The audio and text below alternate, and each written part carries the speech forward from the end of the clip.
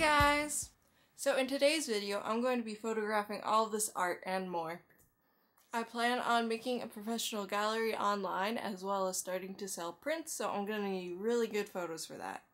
I have made a similar video in the past, but that dealt more with taking photos on my phone and editing them with free software or free apps online.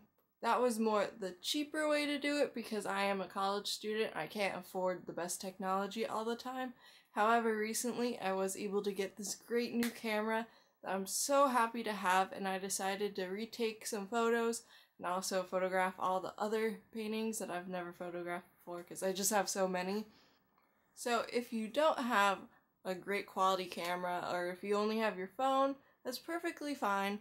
A lot of people have to do that. I had to do that. You can still make some great quality photos without a great camera. You just need to have the skill with lighting and editing, and that comes with time and practice. So you can go check out that other video for some tips and suggestions I had. However, getting a professional camera just makes it a lot easier. You're already on the way to a great quality photo and you have to do less editing, so I'm pretty excited to just start getting my art career up and running. Today it is looking to storm in the afternoon, but right now it is bright and sunny, so I'm hoping that I can get some work done while it's still sunny out.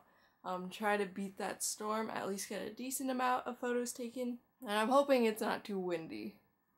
That's my biggest concern. Anyway, I'm gonna go set up now.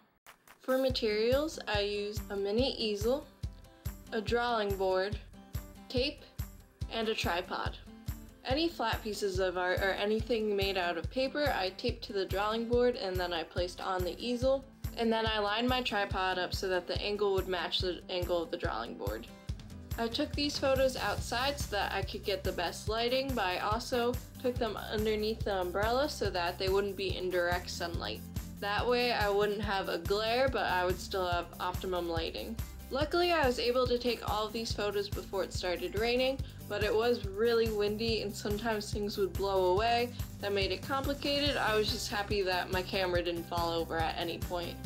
For canvases or sturdier pieces of art, I placed them directly on the mini easel so I didn't have to use the drawing board for those. Then I took multiple different pictures with different settings just to see how they would come out so that once I started editing, I could choose the best version. Once I started editing, I chose the best version of the picture. For some of the pictures, there were drastic differences between the settings, but for others there wasn't much of a difference, so it didn't matter as much. Once I chose the version that I wanted to keep, I opened it up in Photoshop. I cropped and angled the photo so that I could get as much of it as I wanted, while leaving out all the background.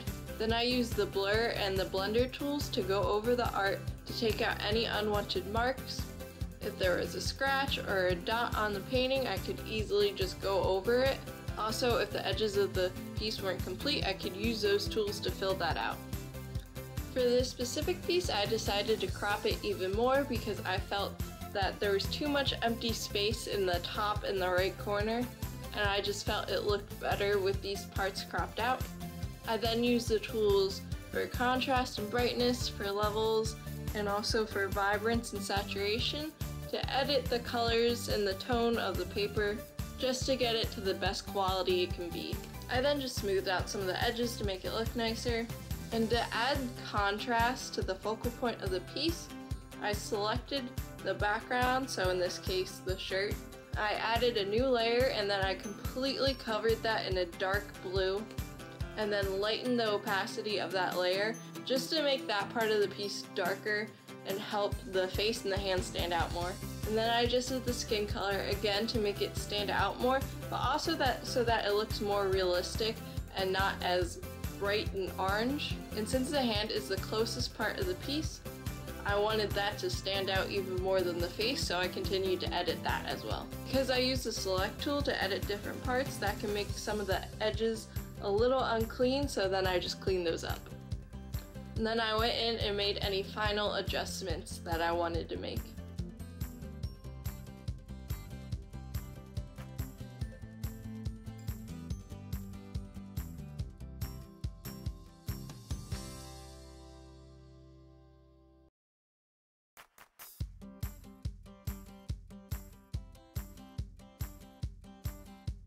And here's the comparison of after I finished editing.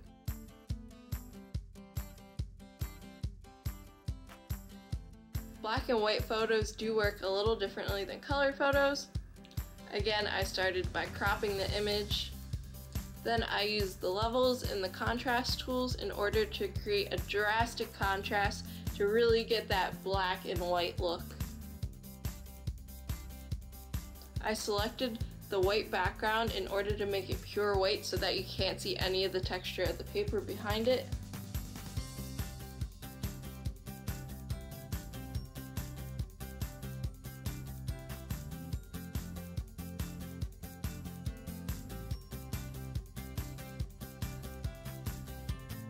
And then I inversed my selection so that the white background wouldn't be affected as I made a starker contrast on the actual image.